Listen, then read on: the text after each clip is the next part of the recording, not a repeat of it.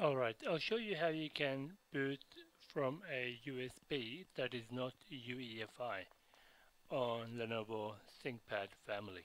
So turn the laptop on. While turning on, keep tapping the F12 key, F12,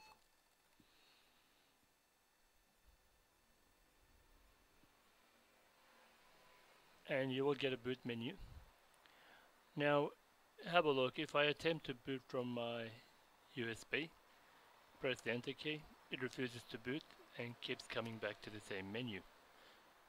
What you need to do, disable secure boot and enable legacy or CSM boot. I'll show you how to do that. Go into app menu,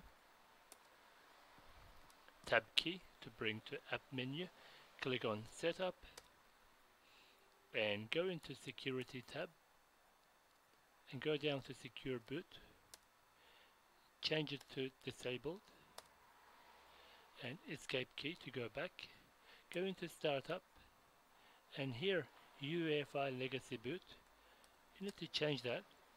Ideally both is fine and these options are fine, and go to restart, exit save changes and keep tapping F12 again.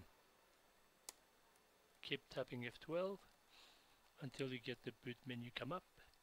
This time I will be able to boot from my USB, which is not a UEFI boot USB.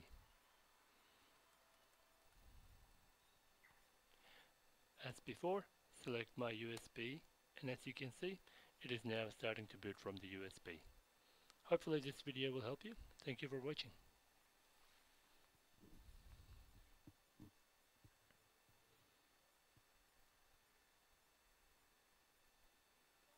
Yeah, you can see it's booting now. Cool.